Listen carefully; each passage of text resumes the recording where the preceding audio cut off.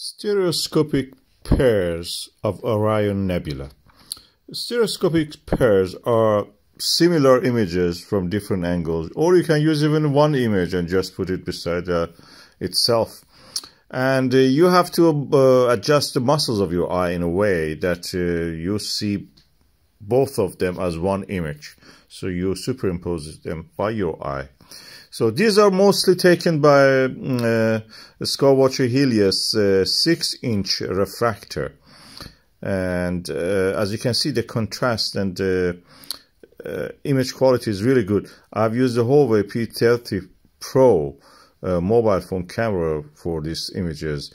Half a second exposure and 400,006 or 409,000 ISO.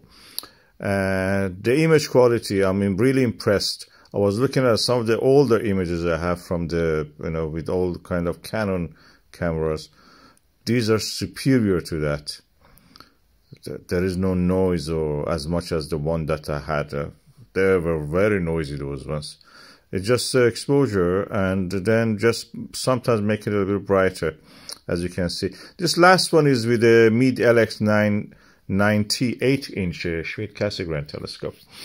And as you can see, anyway, when you do these stereoscopic pairs, you can see actually foreground stars, which are closer to us, and background nebula distinctly separate. That shows the real distance of this, actually. Very interesting for us.